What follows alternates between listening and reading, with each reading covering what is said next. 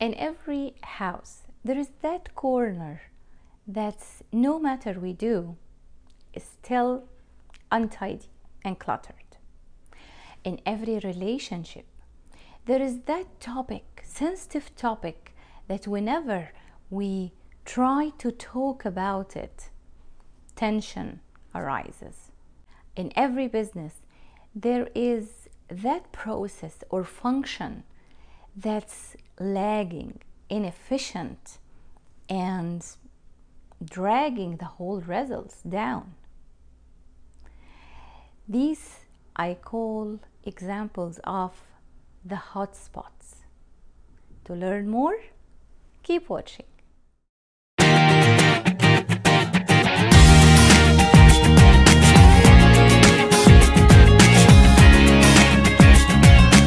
Read the whole story at Corporate Magazine. Hi, I'm Hanan Awad, President of Corporate Inc. We help you to craft your strategy, optimize your process, and manage your success. Today we are talking about those hotspots in every situation or every relationship or every organization that's causing the majority of the troubles we are facing running the business, running the house, running the life, or running the relationship. So, what to do about these hotspots? The first step is recognizing the hotspot. So, let's take these examples that I mentioned earlier. In that house, so no matter we try to tidy it up or tidy this corner, it always accumulates, clutter happens, it's not up to our expectations. So once we identify the hotspot, we start asking questions. Why this happens? Do we bring more things? Don't we get rid of the thing that we don't need? Do we have an emotional void that we are trying to fill? What's the real cause of this? In the relationship, let's suppose that it's money. So whenever the two partners start talking about money, the conversation get tensed, someone get aggressive, someone get defensive. So why? Is it because we don't earn enough, or we spend a lot, or do we have different expectations?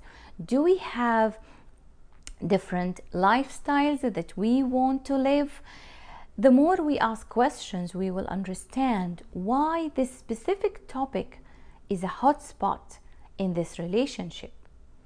In business, no matter what's the scale of the business, if it is a small business, micro business, solopreneur, big business, there is always in the workflow that spot that's a bottleneck, or a department that's dragging the results of the whole team down, or a function that's inefficient or can be better. So once we recognize the hotspot and identify the problem, we can start with the next phase, finding a solution.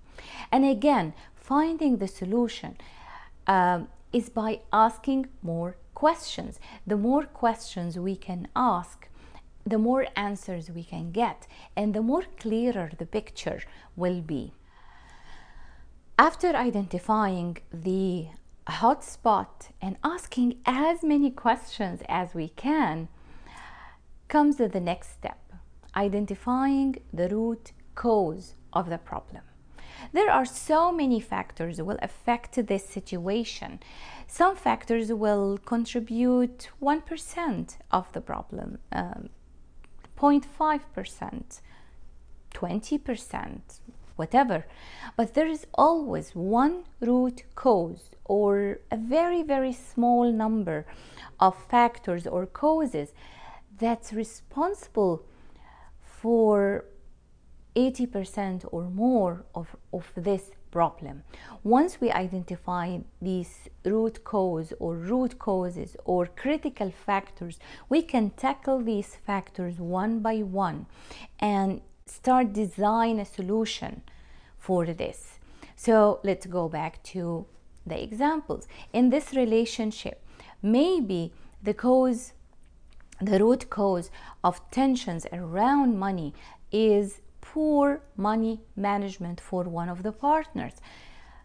This one factor contributes to the majority of our financial problems. So what's the solution? Maybe learn some techniques and some tools to manage money properly. Maybe one of the partners who have more advanced or improved skills can take the lead role in managing money. Maybe it's different expectations. One of the partners expects something and the other one expects something less. So okay, let's sit down and discuss and compromise. So you can agree on this, so I can agree on that. In business, okay, why we have this bottleneck?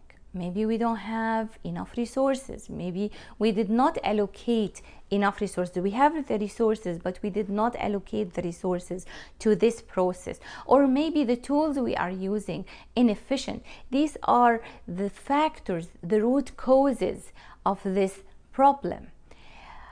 And once we understand the root cause, we can design the solution.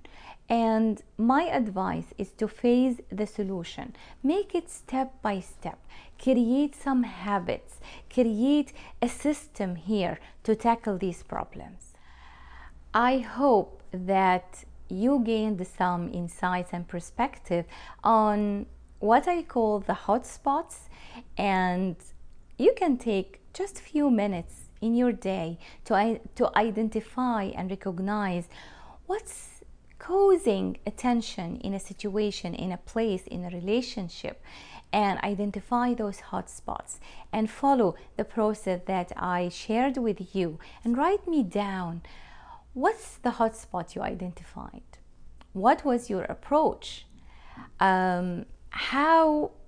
what are the questions. It's very, very important to understand how to ask the right questions.